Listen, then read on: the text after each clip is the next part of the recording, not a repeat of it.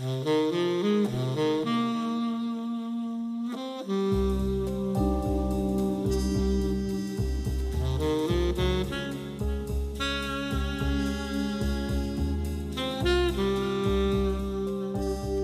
and welcome to Hollywood Crime Scene. I'm your host, Joe Hollywood. And once again, I'm joined by Imaginos Pete. Hey, hey. And Andrew. Nothing is over till we say Nothing it is. is over till we say it's Walker. over. But this is the last episode. Sad to series report. finale. Little somber tonight. All good stories must come to an end. And this is our final episode of Hollywood Crime Scene. Our reasons are that we really kind of hit on everything we could possibly come up with within this vein. We've told a lot of great stories over the past year and a half or so. For sure. Exploring the seedy side of Hollywood, the unsolved mysteries and murders and scandals. And over the past few months, it's like, okay, what's our next episode going to be? And we would sit there scratching our heads trying to come up with our next episode. And I came to the conclusion that, okay, maybe this has run its course. Every episode is out there for anyone who wants to go back and find them and listen to them. I think they're pretty darn entertaining. We didn't get to the bottom of the chili pot. You never want to get to the bottom of the chili pot just before. Just there's one good layer, and then you're like, okay. It's like Seinfeld. You go out while you're on top. Right. We produced 28 episodes.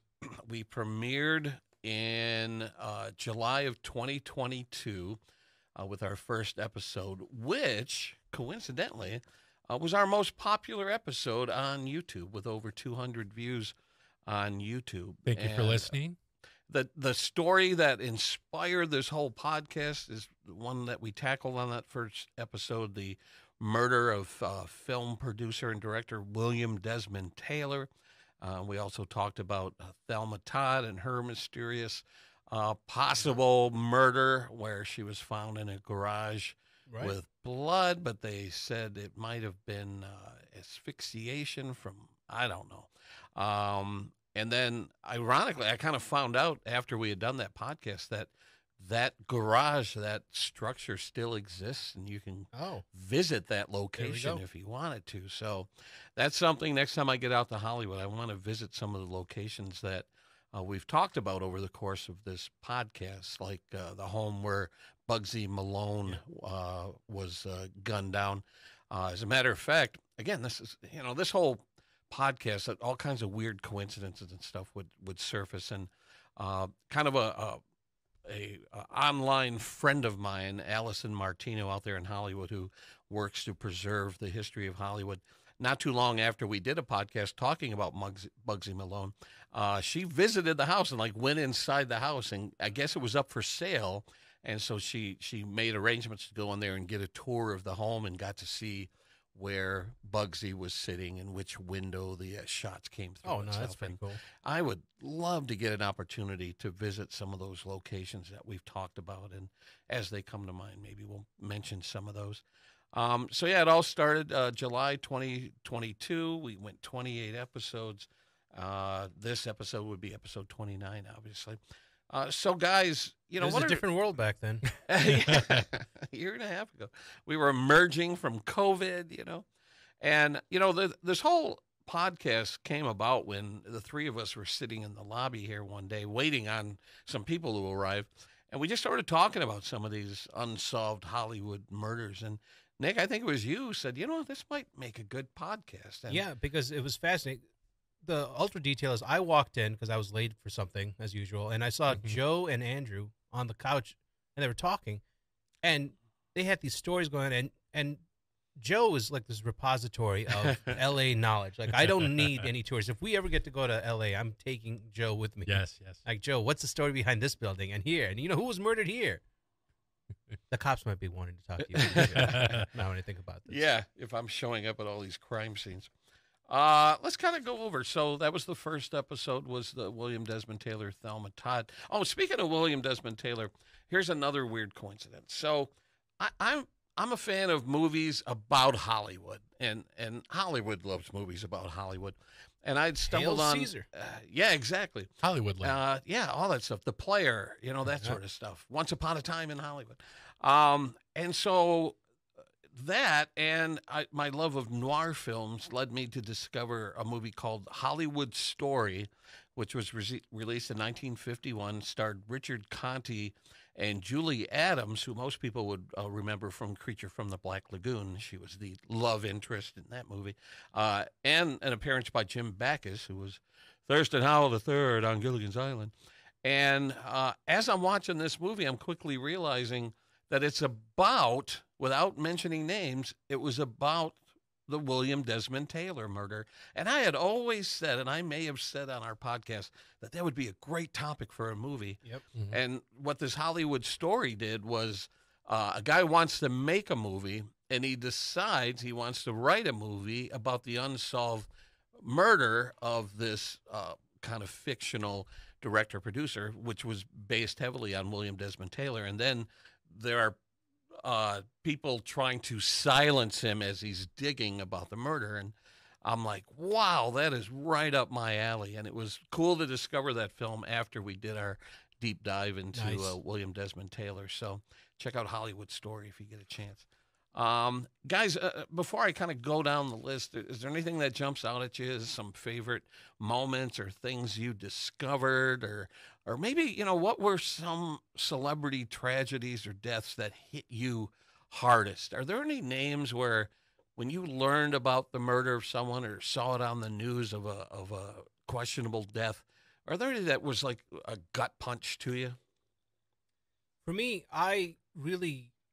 when I got into Marilyn Monroe and the Black Dahlia, like there's certain deaths that stand out, like Black Dahlia, Marilyn Monroe, like the surface stuff. But when we did a deeper dive into some of those stories, that was the one where I went, oh my God, there was. Yeah. How did this go? And no one really, picked at some of these stuff. Some of the stuff that we were talking about on the Desmond Bryant thing. It's like, yeah, it's a robbery. It's a robbery? Are you sure about this? Right. Yeah. Or remember, originally they thought he died of natural causes. Yeah. Sorry, natural causes. Like, he had lead poisoning. and then they rolled him over and realized he had a bullet in the back. Yeah, and that changed forensics forever. Next time, let's roll the body over before we draw any conclusions. It was wild because our first, I want to say, 12 episodes, we just kept going over these cases where you look at the LAPD and like, what are you guys doing here? We just need to get these cases rolling. I think right around that time, Perry Mason on HBO Max came out, and it kind of highlighted the way the LAPD kind of operated. They kind of touched on it, saying, "Yeah, look, it's an open shut case.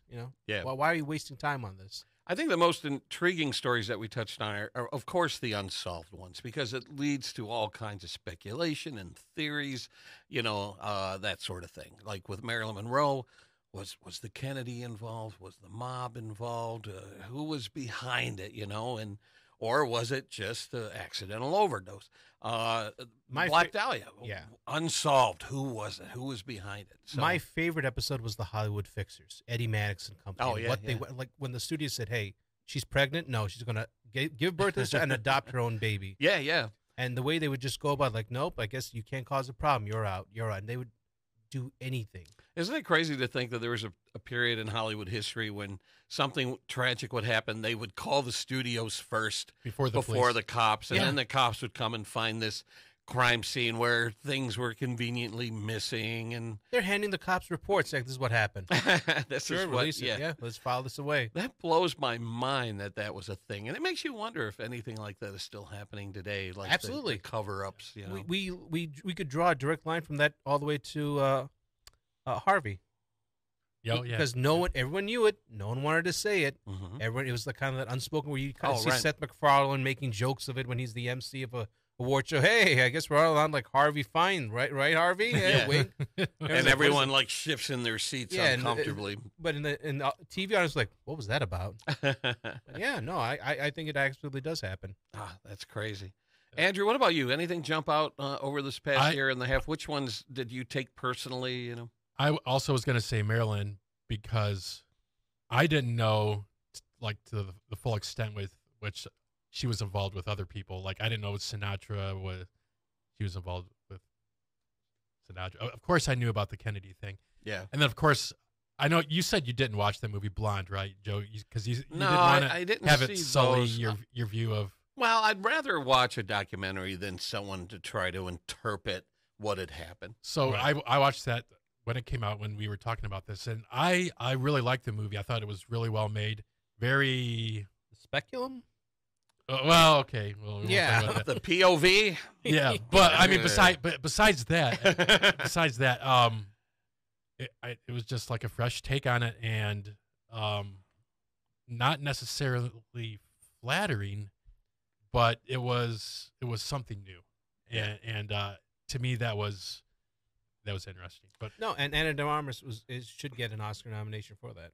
yeah, The problems with the problem with movies that try to depict real life icons is you can never find an actor that can fully capture what that star possessed. Even like the fairly recent Elvis movie, I just never quite felt like he captured what the qualities that made Elvis Elvis. And same thing with Marilyn. No matter what actress you cast on that role, you're never gonna. I want to sit there with my arms folded and go, "You're not Marilyn. I know Marilyn. And you know Marilyn." It's hard to capture that essence that made these people what they are, and so these fictional accounts are always tough for me to watch, just because I feel like they don't do the subject justice. You know. I mean, they just did it for what's his face? Hendrix, Jimi Hendrix. Isn't the biography coming out?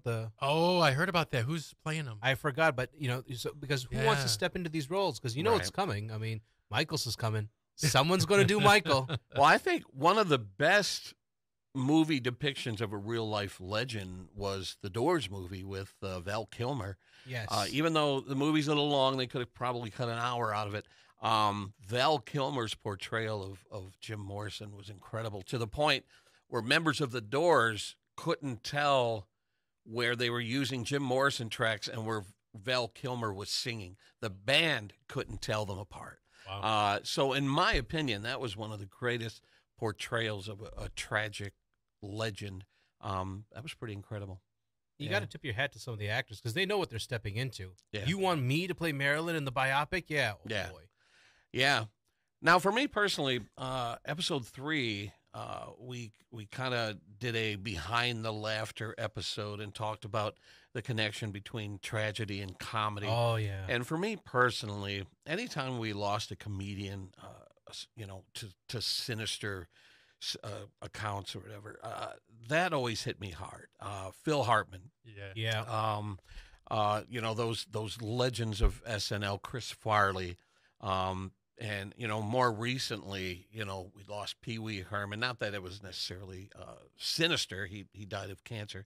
Robin Williams. That one was would fall in. Belushi. So, yeah, exactly. So anytime we lost a funny person, that always seemed to hit me hard because I love comedy. Like I said, I've seen more comedians live on stage than bands. I love comedy, and so when you hear the breaking news or you get the notification on your phone now that says so and so passed away, to me that always is a gut punch for me when we lose these funny people. And it seemed like, gosh, over the past year or so, we lost a bunch, like back to back to back to back. Yeah. Like what's his name? I was just talking about him from Full House. Bob Saget. Bob Bob Saget Saget. and Norm Macdonald. Like Yeah. we lost a bunch of them in a row. What's his name? Affleck. What's his name? Gilbert Gottfried. Gilbert Gottfried. Like Matthew we lost Perry. a bunch of funny people. And I'm it's dreading. always a I tough know one. it's coming. I'm dreading the time when I see Mel Brooks. He's 90 something. Ooh, yeah. Carl Reiner first went, and then I'm like, oh boy. Yeah, that was pretty recent. Right? Carl Reiner. Carl Reiner was, I think, 2 years ago, maybe. Yeah, and he was very active on Twitter. Yeah. I would follow him on Twitter, and he had very poignant posts, and he was very active politically. And it's weird to say, wow, Carl Reiner is posting on Twitter, and then those posts stop. I mean, it's selfish me. I want another decade of Mel Brooks. Yeah. Minimum. Yeah. I have a feeling Mel Brooks has probably wrote his own epitaph. I could see when the day that Mel Brooks passes away at 90-something years old. You said is he closing in on 100? I think he's 91 or 92. 91. I can see Mel Brooks' closest family and friends going, he was taken too soon. And honestly, I would agree with that because any time is too soon with Mel Brooks. I just want him to beat Kissinger. That's right. Get past Kissinger. Yeah. Kissinger got 100. Yeah. Mel Brooks deserves 2. They say only the good die young, but Kissinger was, he lasted a long time. So yeah, for me personally, the comedians episode was a tough one. Yeah. The second episode that we did was the curse, Rebel Without a Cause curse. I think we touched on some other movie curses too. That one was kind of a fun one to talk about. Sometimes you can sort of cherry pick facts and say, oh, there's a curse on the set of Rebel Without a Cause. But really, when you look at that movie, the 4 leads in that movie all had tragic ends, and you got to wonder what's going on there. Not that they all, well, I guess for the most part they all died relatively young, but yeah. So that was episode 2. 3 was comedians.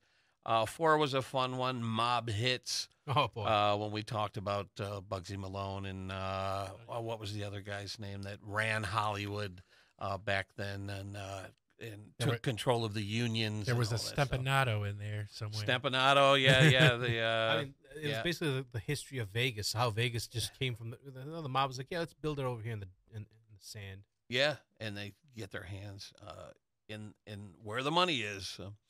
After mob hits, let's see. Oh, musicians. Basically, the day the music died, we talked about Buddy Holly and a lot of musicians who met tragic ends. This was, I think this was your idea, the Hollywood Blacklist. That was a fun one. I learned some new things on that. That was really, really interesting.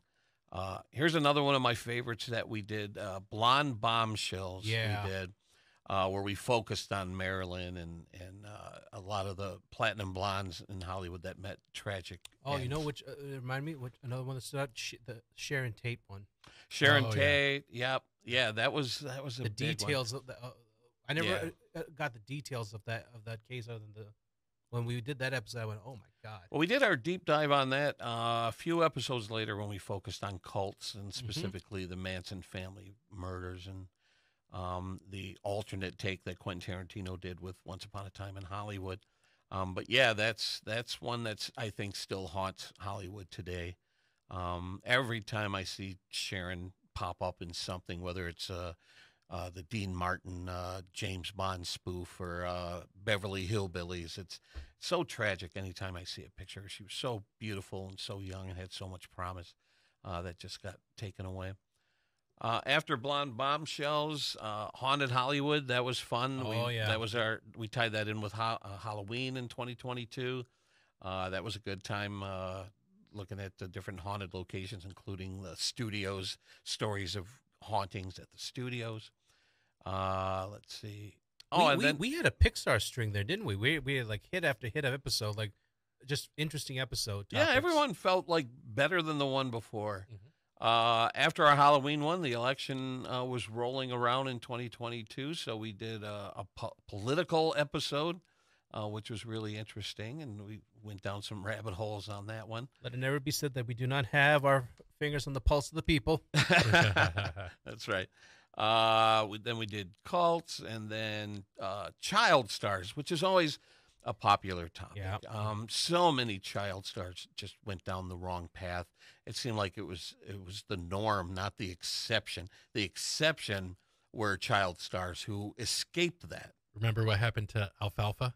Yeah. Yeah. Shot in the groin area. I'm hoping for a different scenario for our 21st century, like Selena Gomez, right? And Ariana Grande. I'm hoping it works out better for them. Yeah. Who's I've been seeing a lot on social media lately.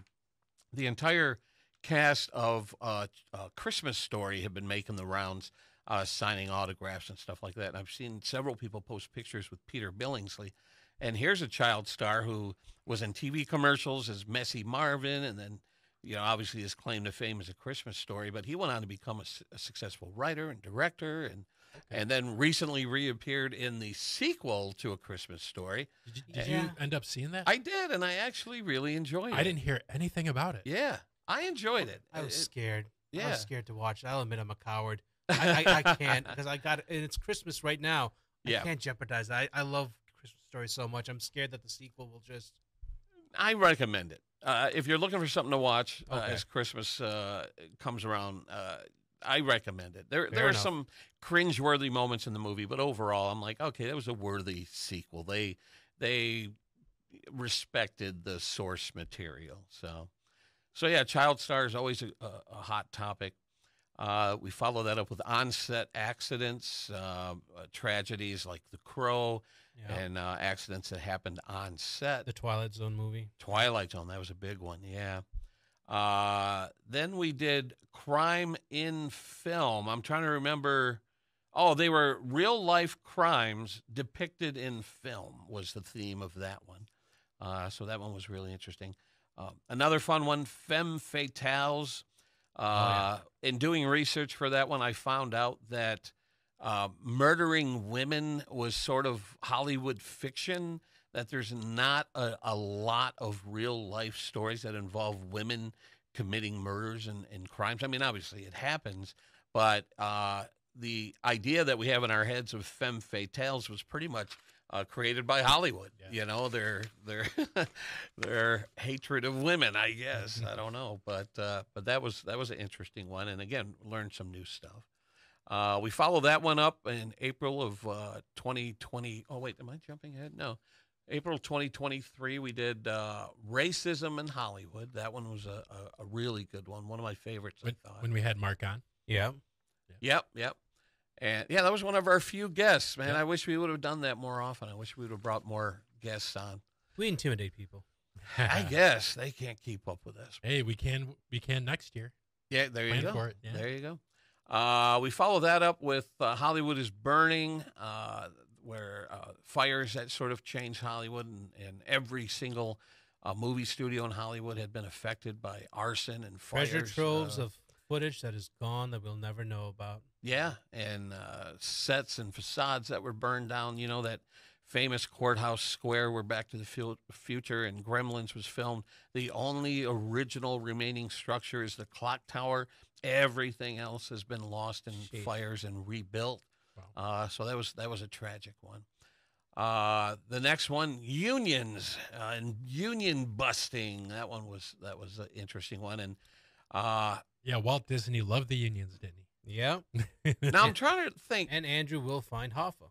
Did the writers' strike and SAG strike take place after we did that podcast?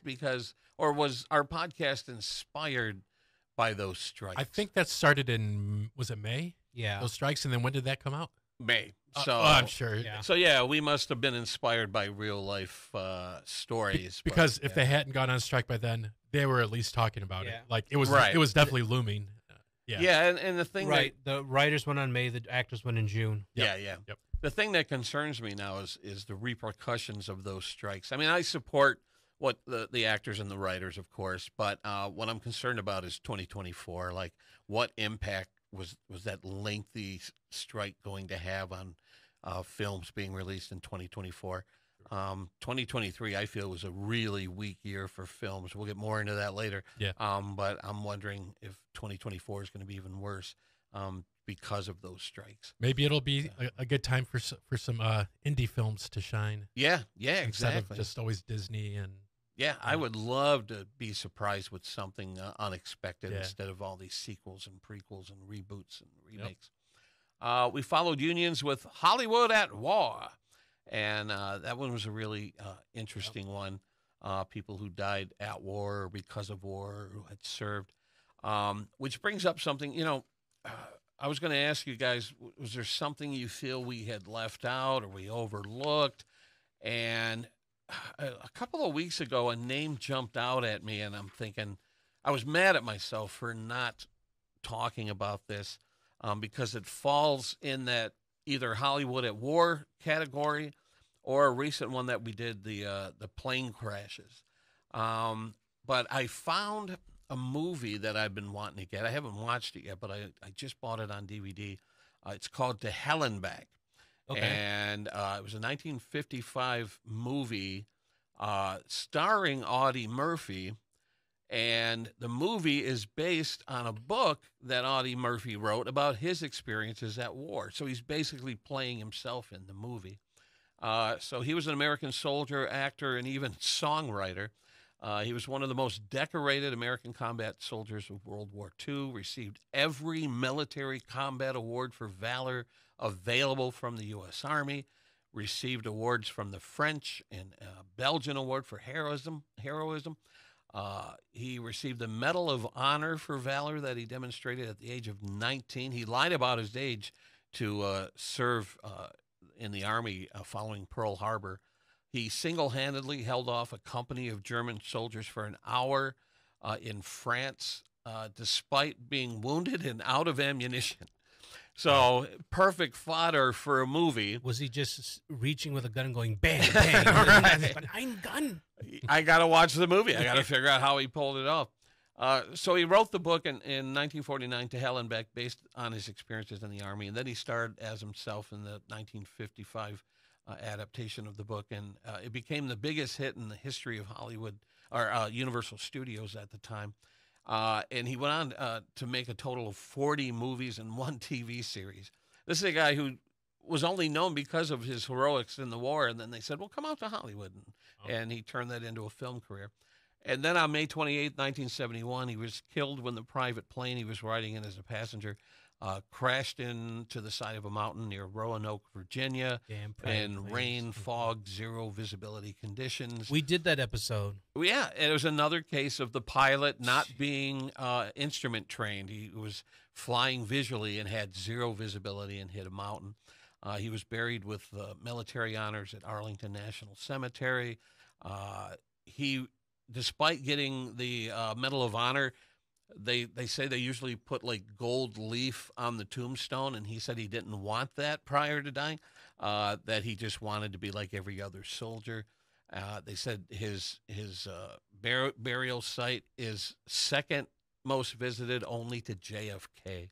And so I'm mad at myself that we did 2 podcasts where I could have brought him up, and for some reason I overlooked it. But now I'm making good on Audie Murphy. So that would have been perfect for our Hollywood at War episode.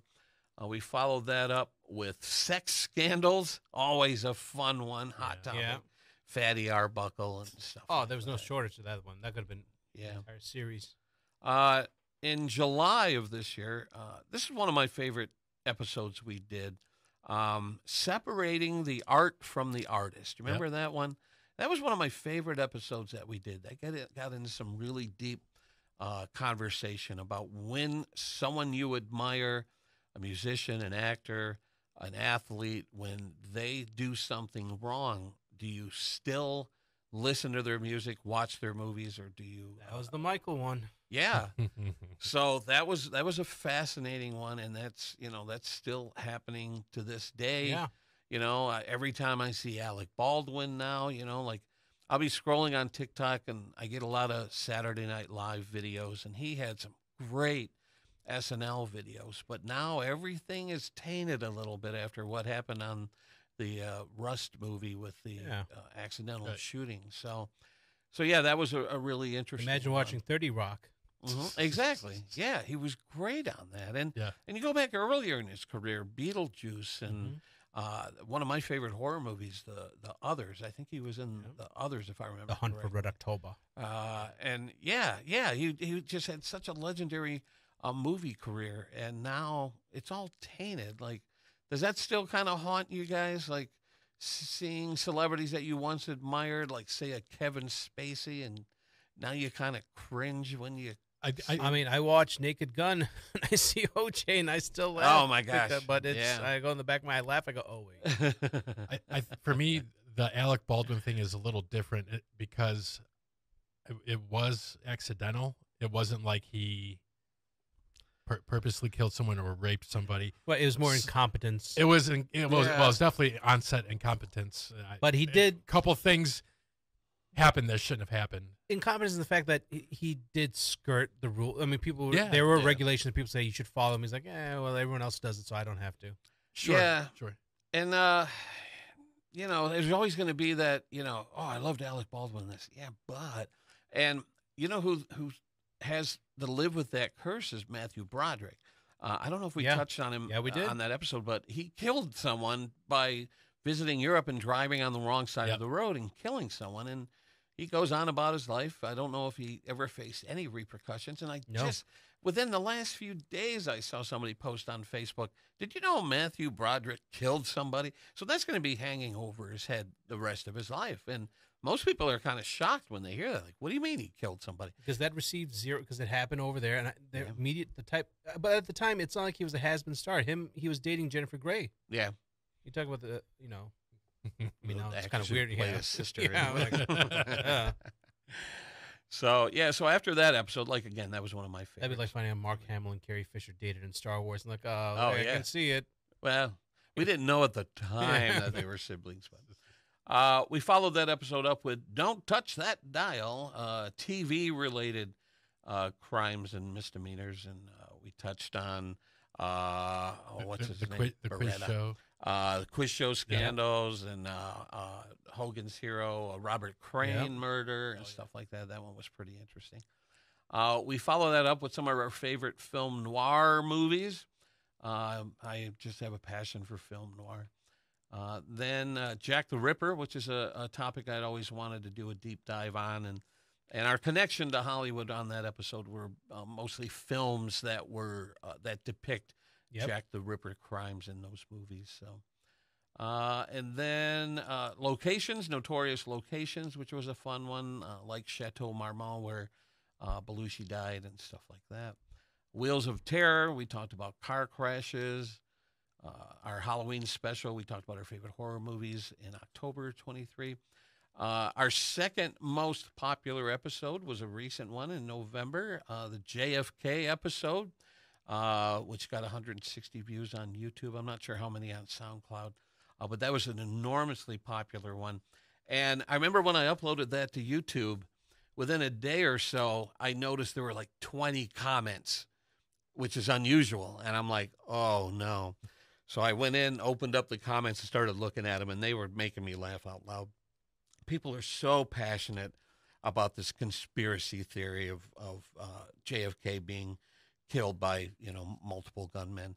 And around that time, because it was the anniversary of JFK, there were a lot of documentaries and stuff.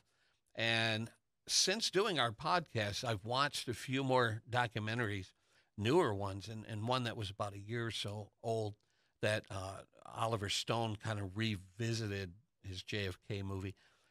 And I got to say, after watching these documentaries, I'm starting to question the whole lone gunman thing. And when we did our podcast, I think I ended with, I'm pretty convinced it was Lee Harvey Oswald. Well, I mean, and we did the right thing. You take the accepted thing as Lee Harvey Oswald. Now convince me it's not.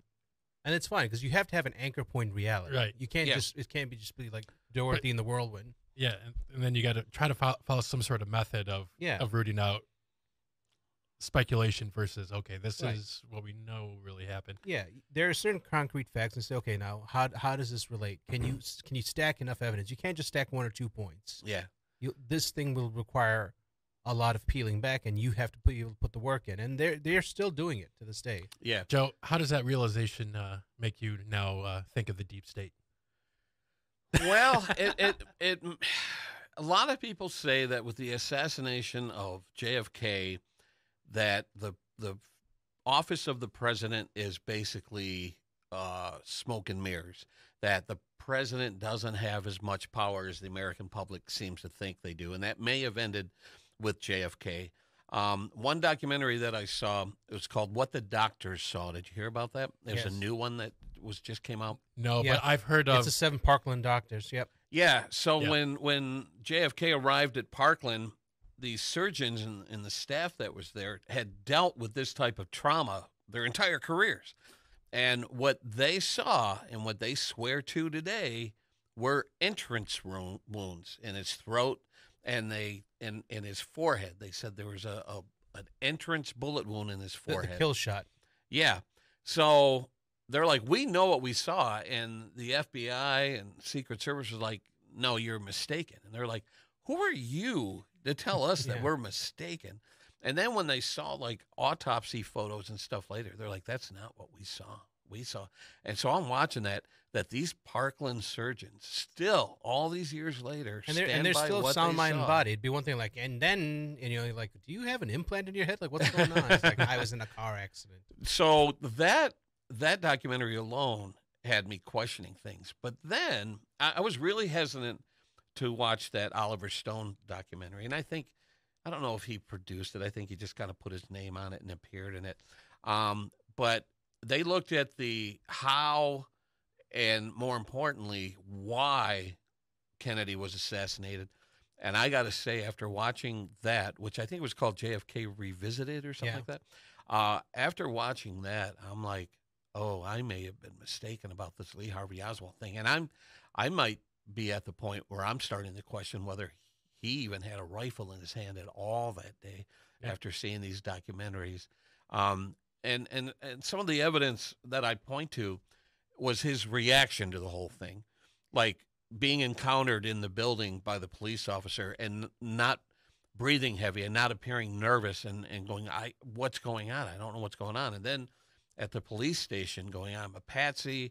And when in one of these documentaries, they were talking to a journalist who was off camera while Oswald was sitting at a table being questioned by the media. And someone said something about being charged with the assassination of JFK. And he said, I have not been charged with that yet. And this journalist sitting behind the camera said, yes, you were. You were just charged today. And you see the look on Oswald's face like, oh, no. Like, he's not that good of – I mean, he's not an actor. He's a human being. He's a person. And when you see his face that he's been charged with the murder of JFK and you see his reaction, I'm like, his reaction seems very genuine, like, what is happening here? So, yeah. My fundamental thing was that everything has to be documented. And that's what was in those archives in Maryland.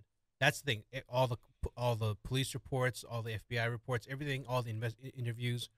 And that's the stuff that never made it in the Warren Commission. Yeah. When they did, it was like, that was the one that... Yeah, that left a lot of stuff out. And they locked stuff away after the congressional report came in. That's the one that had the 60 or 70-year moratorium on it. They were supposed to unlock it.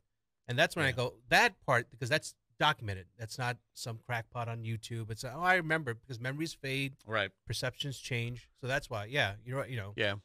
One thing that haunts me watching that JFK Revisited, and again, I would have to do more research to find multiple sources, but one of the things they talked about that just eats at me is there's talk that JFK was supposed to, within that year, was supposed to visit a city in Florida, and I think it was Chicago.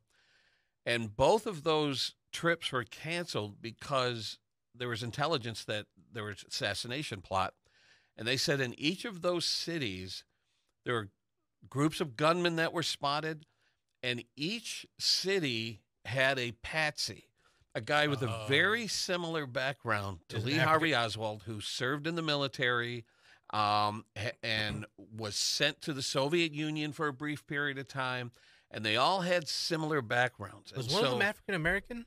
No, it might have been. I think one of them might have been in Chicago. Yeah, and so when you hear that there were assassination plots in multiple cities, and word got back to JFK's people, and they were forced to cancel it, but then went ahead with the Dallas trip, and it played out exactly like they thought it might have played out in those other cities. I'm like, that's crazy. That's wild. So I mean, what never helped their entire cause was Alan Dulles being on the Warren Commission. I mean, what a villain! Like, that's another thing in these documentaries. He's a villain. He's an evil person. And hey, they named an airport after him. Yeah, they named a lot of stuff about a lot of bad folk. I mean, the thing is, people with questionable morals. It's like, I think at the time we said it's when Dulles was put on the commission, that'd be like putting Steve Bannon or Rudy Giuliani on like the Truth Commission. I'm like, what? Yeah. Yeah, no, it's a real commission. Giuliani's on it. Yeah. What could go wrong? And then the why of the JFK assassination, that to me, that was like the convincer. Like, the CIA. He wanted to disband the CIA. Because they screwed up royally with the Bay of Pigs. Bay of Pigs. He wanted to pull out of Vietnam. And what happened after he was gone? Johnson went in and escalated Vietnam. The very next year, you had the Gulf of Tonkin incident. Well, this is what's crazy about the documentary. The day of Kennedy's funeral, Kennedy had typed up a memo that was supposed to go out about de-escalating Vietnam. The day of the funeral, Johnson got a hold of that memo and made changes to it to escalate. The day of the funeral. Wow. So there's talk that Johnson, the one woman that I talked to when I was in Dallas called Johnson the head of the snake of this conspiracy. And there's a lot of evidence out there that has me rethinking the entire thing. He was out of power by then, but General Eisenhower kind of supported Kennedy, saying, "Yeah, if you're going to get out of it, don't go in." Mm-hmm. Yeah. So I'm a changed man after our JFK podcast, and I kind of wish I would have seen those documentaries before we did our podcast because they were eye-opening. At the very least, it says you should do more research. You can't say otherwise. You can't say for 100% sure. All that we know is that we have reasonable doubt. Yeah. That's the whole point. Can you accept the truth is Lee Harvey Oswald shot President Kennedy? That's where this is. Can all of you introduce with evidence, credible evidence, reasonable doubt to the rest of us? Yeah. And that's how I approached it. Now, one of the comments that was posted on our YouTube video that almost made me laugh out loud, and I did look into it. I researched it just to see if there's anything to it. But there's apparently a theory out there that a Secret Service man in a car behind Kennedy's limo accidentally fired the kill shot. And I'm like, okay, come on. This sounds too ludicrous to ignore. And what convinced these people was like a single photo. There's a press pool photo immediately after the first shot was fired where you see Secret Service looking back toward the school book depository, and one of the Secret Service has like an AR-15 in his hand. And people saw that and said, there's your murder weapon right there. And I said, okay, I'm at least going to look into this. And there's no credibility to that. Think about all the witnesses that were there in Dealey Plaza. Do you think none of them saw an AR-15 go off and hit Kennedy in the back of the head? Were any of the comments personal? Did anyone say, like, why is there a bear on your podcast? No, they were just like, I think they were directed at me saying he's perpetuating this myth that it was a lone gunman. And now, like I said, I'm starting to kind of see things their way. But yeah, that one conspiracy theory about the Secret Service guy was ridiculous. And they said what happened was that as the motorcade started to accelerate, the Secret Service guy was kind of thrown back and pulled the trigger because I guess his finger was on the trigger. But when you watch the Zapruder film and stuff like that, the motorcade actually slowed down during the kill shot, and it was only after the kill shot where it accelerated and sped off. So the theory that why would a Secret Service man have a safety off gun finger on the trigger aimed at the president? Yeah, no, that theory is bunk. Yeah. Well, if Lee Harvey doesn't work, Frank will work. Because I saw Frank do it. Yeah. So yeah, and I guess apparently too, there's been some evidence that that magic bullet, that pristine bullet that we were talking about, that a Secret Service agent had come forward saying he's the one who had found it. I don't know if we talked about this on the podcast, and that he had set it down, and somebody picked it up and claimed it was the bullet that had hit both of them or whatever. But supposedly the first person who found it was supposed to etch their initials in it, and later on, like the bullet that was photographed, like those initials are missing. So it was the chain of custody problem. Yeah, exactly. Yeah, we did talk about that. Mm-hmm. But that's another thing that just kind of mucked up the whole works. Is this pristine because that's documented. Bullet. That's not someone hears it. That's officially entered in there, and they're supposed. And they even said the people that were disputing it said, "Well, then where's the etch mark?" Yeah, exactly. So that again, that was one of my favorite podcasts and one of our more popular podcasts, and obviously we could probably do a part 2 if we wanted to. We never did Hollywood and aliens. Alien conspiracy, like Are you talking about Mexicans? No. I always wondered about that. They always say like an alien abducted me, and like but I'm like, but is that a crime? Is that really a crime? We can't. I don't know if that's in our jurisdiction. Depends if they get into the probing. That could be assault, I guess. I don't know. Yeah, would that be L.A. City PD or L.A. County Yeah, PD? see, Or would that be state of California? It was a who's jurisdictional thing for us. jurisdiction? That's Yeah. why we couldn't really. Well, that's why they formed Space Force for There that you go. specific reason. Yeah.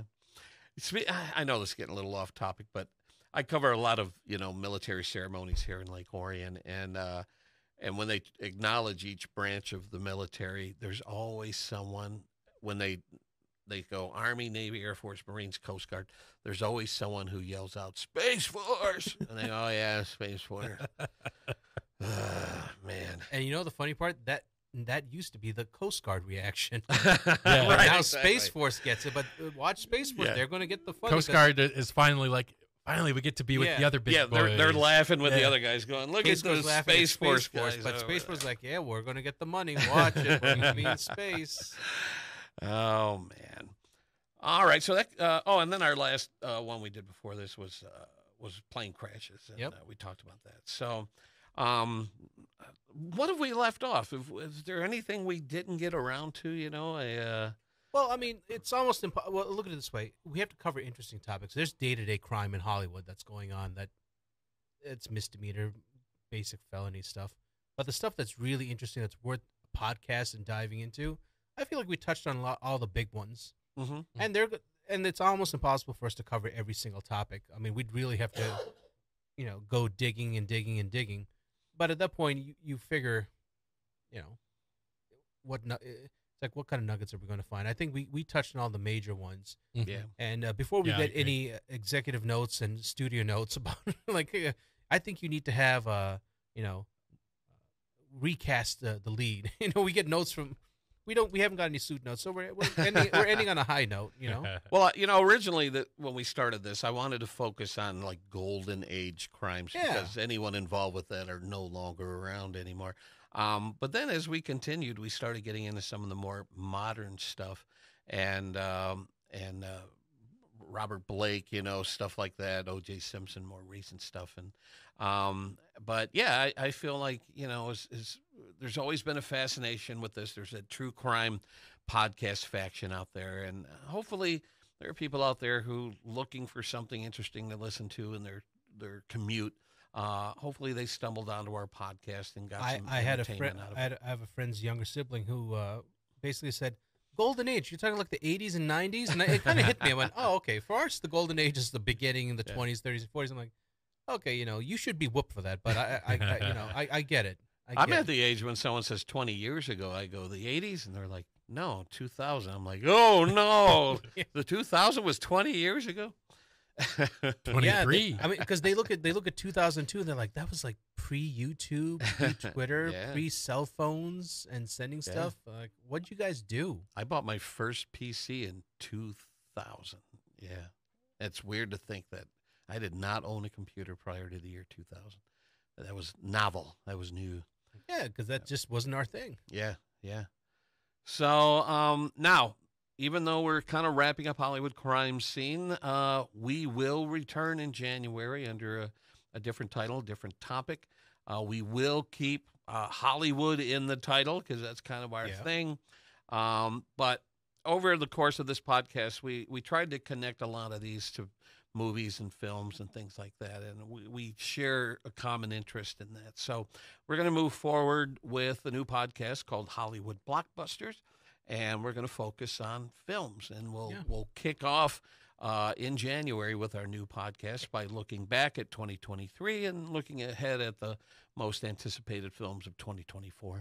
And Joe got a new hat for the new Yes. for the new show, Rocking a new hat. Hollywood. That's a wardrobe change. They always do Wardrobe, that. There's some notes we have to take from the studio. It's a tax write-off. Yeah. They write it off.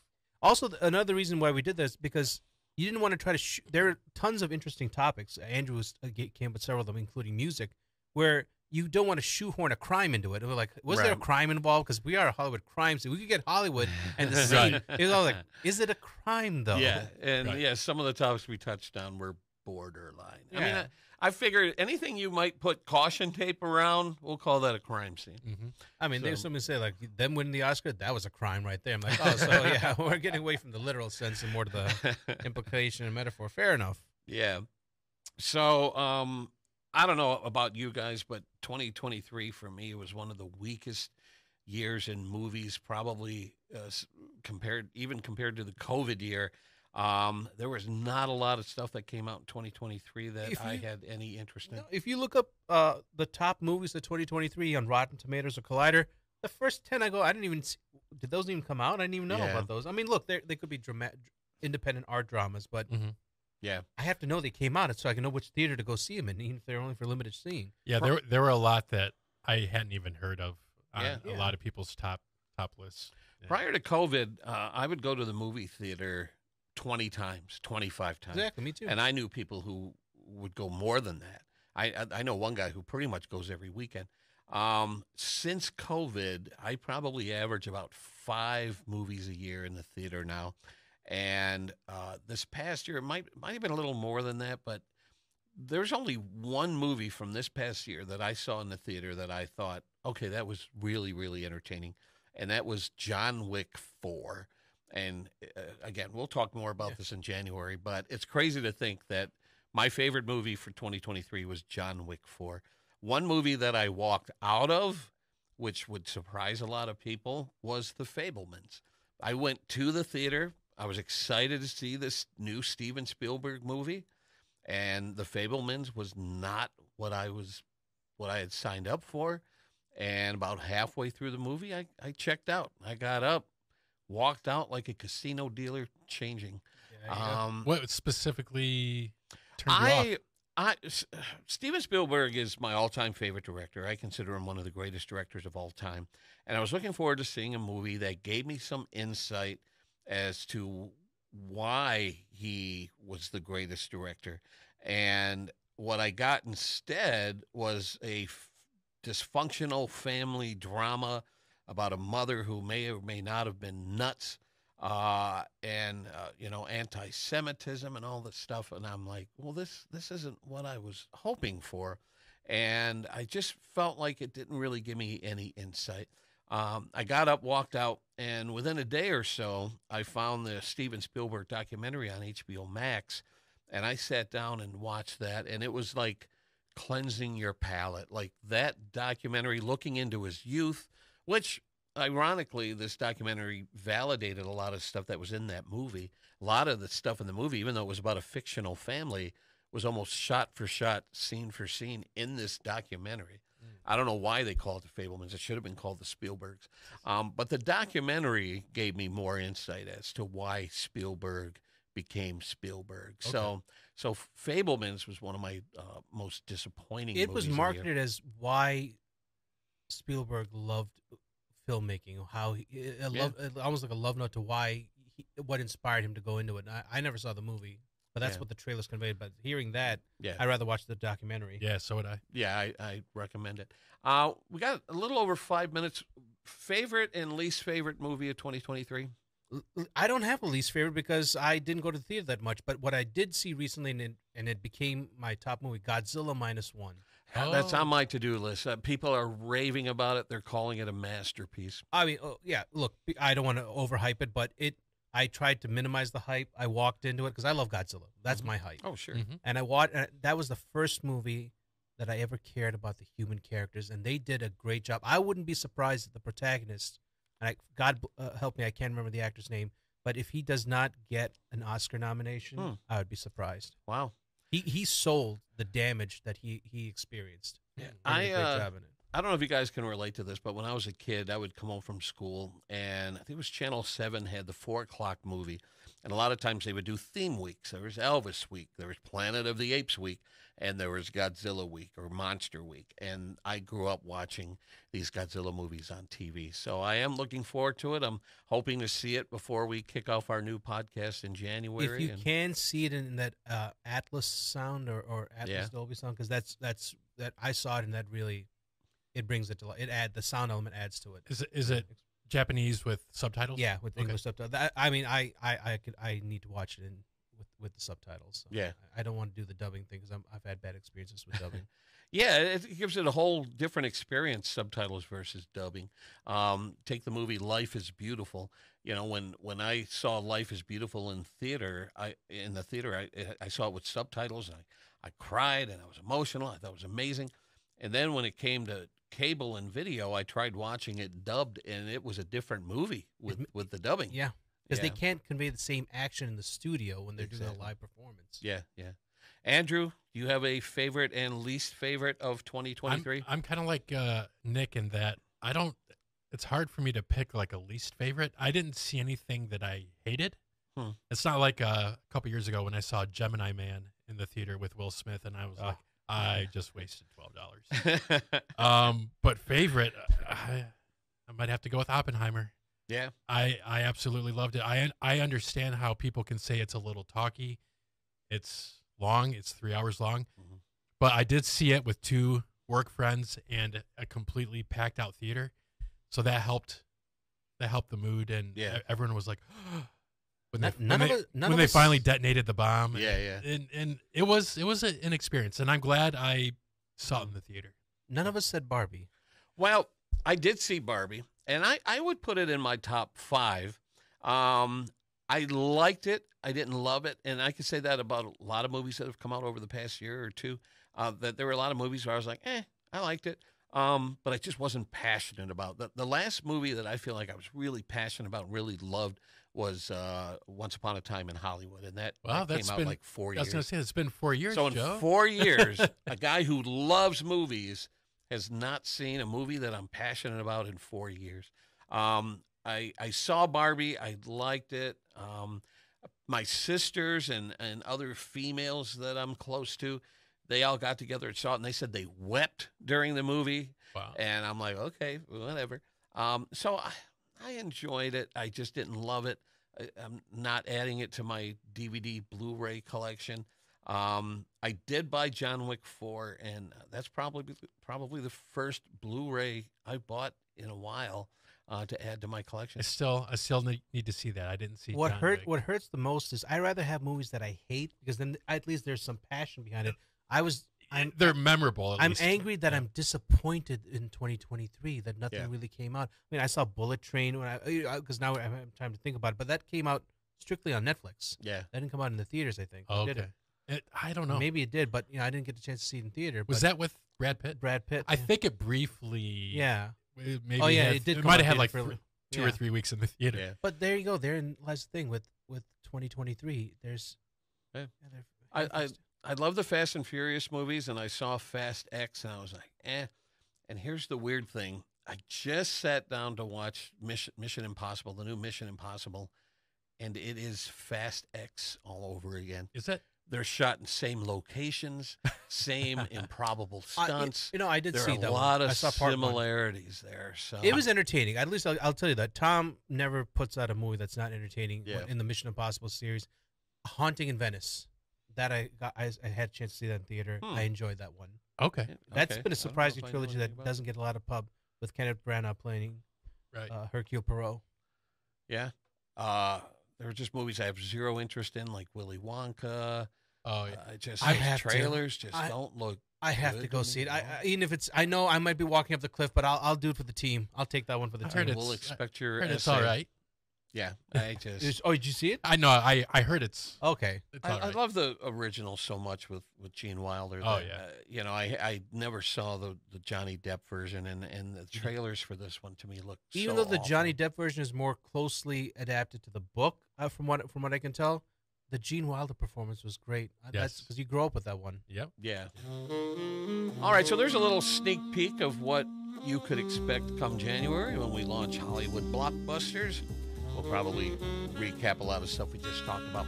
But that brings Hollywood Crime Scene to a close. Who knows? Maybe someday we might have a reason to get together and talk about. Yeah, if crime shoots back up again. Exactly. There's no end to that. So thanks for listening. Hope you enjoyed Hollywood Crime Scene. And like I said, all of our episodes are on YouTube and SoundCloud, so you can go back and find them. And we'll see you in January. Thank you for listening. Happy New Year. Happy New Year, everybody. Happy New Year.